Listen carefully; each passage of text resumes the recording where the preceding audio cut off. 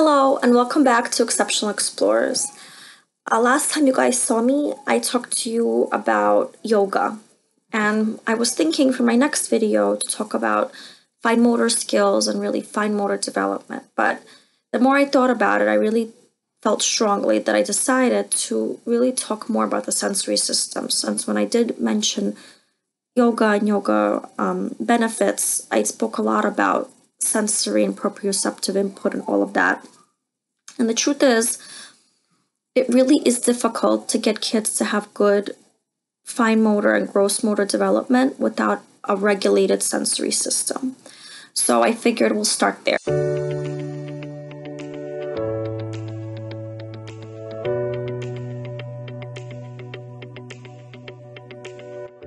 I think it really has, sensory has become this big buzzword.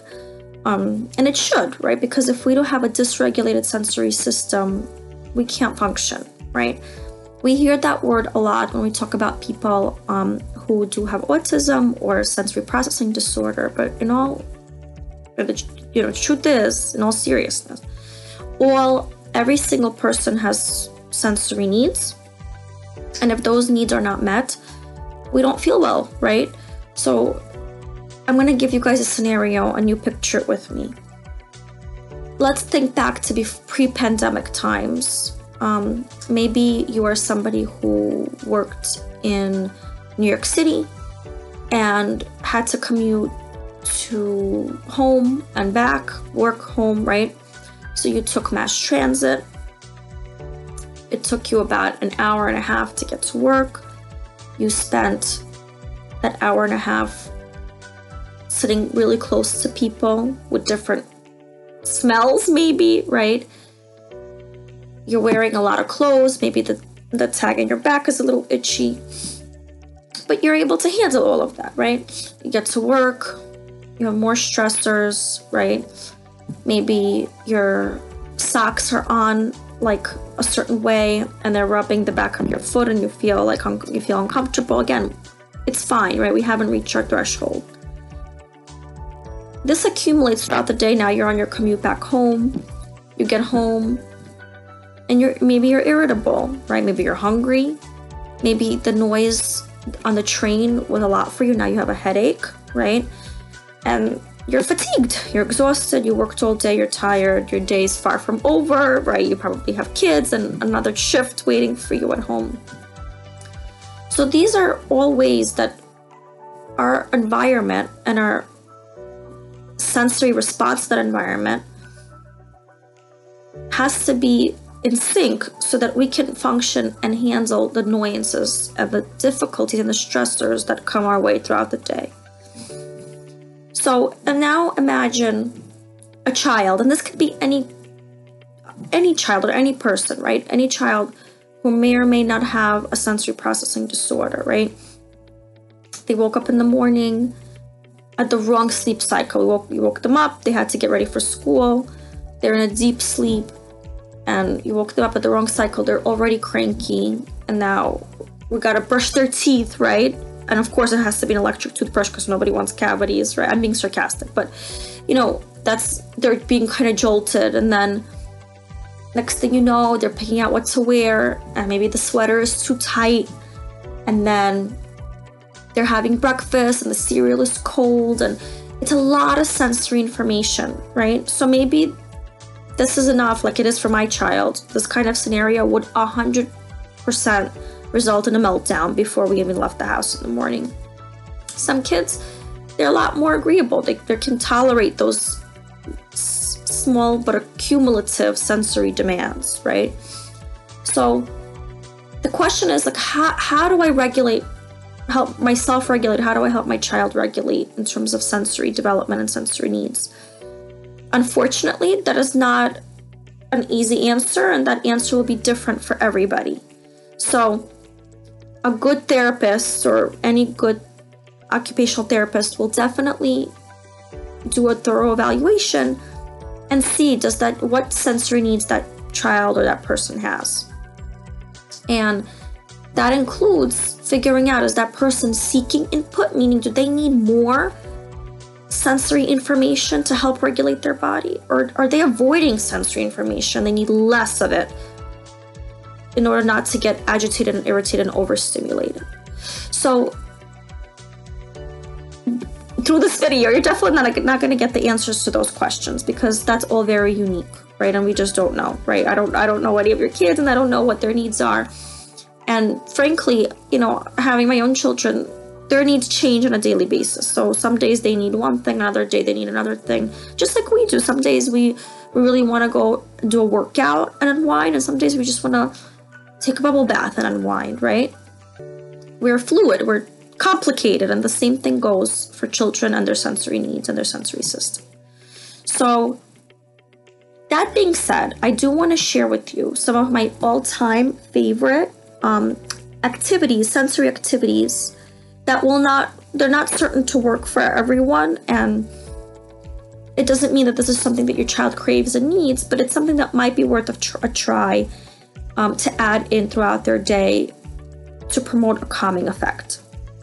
So one of my favorite activities that I like to introduce to young children, especially when they're no longer really mouthing objects as much. So if you know that your child will definitely put this in your mouth, definitely hold off. But if they're able to understand, don't put it in your mouth, or this is not for eating. Shaving cream play is great. Letters, circles, shapes, numbers, and shaving cream is extremely calming. It provides great tactile input, and it's very soothing, and it's just fun to play with, and it's fun. It occupies them for several minutes. For children who you're afraid that they might definitely eat it because it looks like whipped cream, and frankly it looks delicious, right? You can put that shaving cream into a Ziploc bag and seal it up tight so they don't open it, and have them kind of push it around, maybe put some beads in there so they can push the beads around to give it an extra sensory experience. Sensory bins, I'm sure you've seen them all over the internet. They really are great, and they're easy. You could do them with all sorts of things, and just the project of getting this all together is fun for the kids. Like getting the bin, maybe they could decorate the bin, peeling the stickers. There's your fine motor task, right? Right now there's tons of snow. Right now the snow might be getting dirty, but if you have some clean snow in your yard, you could put snow in there. A scooper, maybe some twigs. There you have it. There's your sensory bin just for that moment until the snow starts to melt and it gets all wet and kind of messy, but that's okay, right? Kids need messy play. When people say messy play, that's what they mean. They mean sensory based and play that provides you that input, right? Also, the cold snow is definitely a great sensation, especially for kids who might be more sensitive. They might get distracted that it's such a cool thing that they're doing, and here you are, they're playing with snow. Even some kids I know who have kind of sensory avoidance, they don't like to play in the snow. My own daughter was like this for a long time. She did not like to play in the snow. So this might be great for those kids who are kind of nervous, for the cold. You can give them you can bring the snow to them in a small amount so it's not as overwhelming. And it's scary. I mean, think about it. They're little, their bodies are small, and we're like, come on, let's have fun in the snow. It's a little jarring to the system, right? So if you have a child who's definitely kind of taken aback by the huge snowstorm that we just got, first of all, I'm with you. This is a little bit too much for me too, but bring the snow to them in a small container. It's a great sensory experience.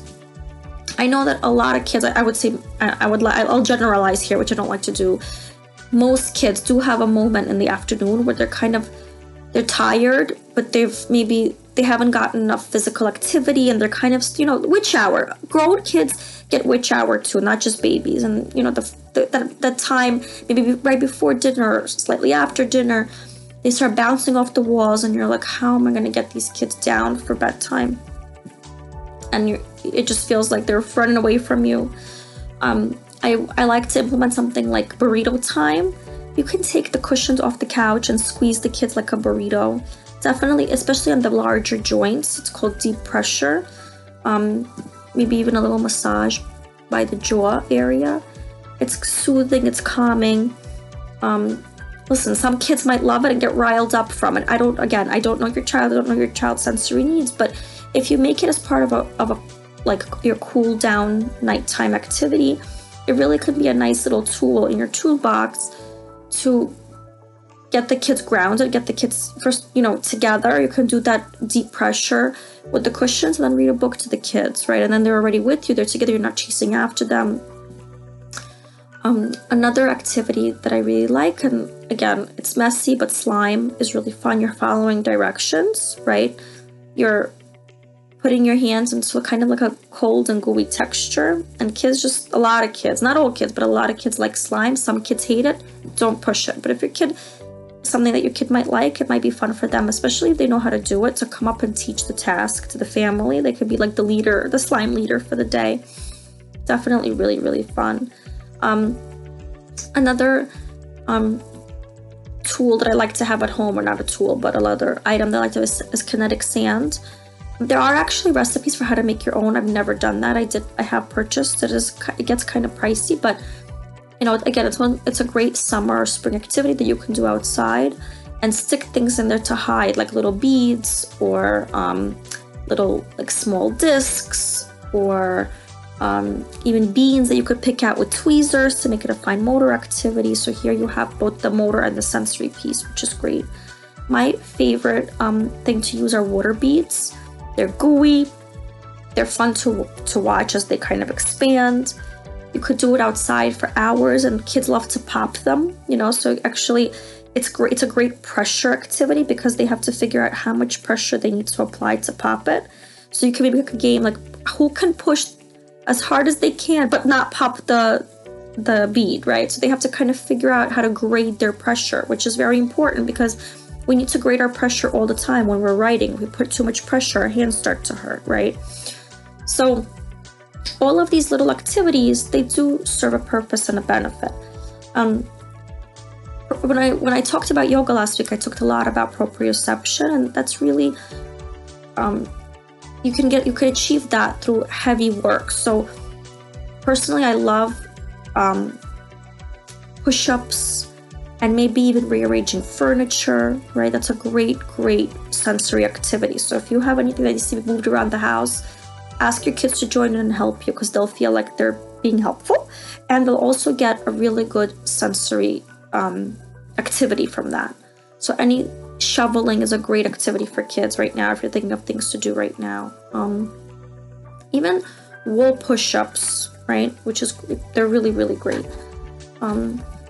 If you're looking for like movement activities, if you feel like your kid need a lot of movement, so it really is a good idea to couple your heavy work with your movement tasks. So like, that includes, imagine if you're an adult and you were doing an exercise and you're flipping tires, right?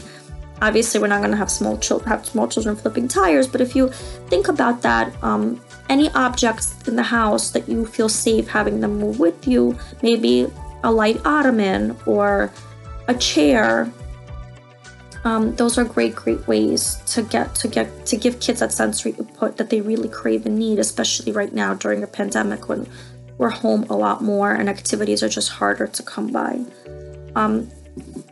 If any of these make sense to you, if any of these are activities that you've done at home that you feel have worked for you, if you decided to try something interesting that you love, please share it with us and let us know so we can tell other parents and spread the wealth of knowledge. It really does take a village, and we'd love to see any sensory activities that you like to try and do with your kiddos. So don't be shy, drop us a line, let us know, and we'll see you next week. Thank you for tuning in to Exceptional Explorers channel. Bye.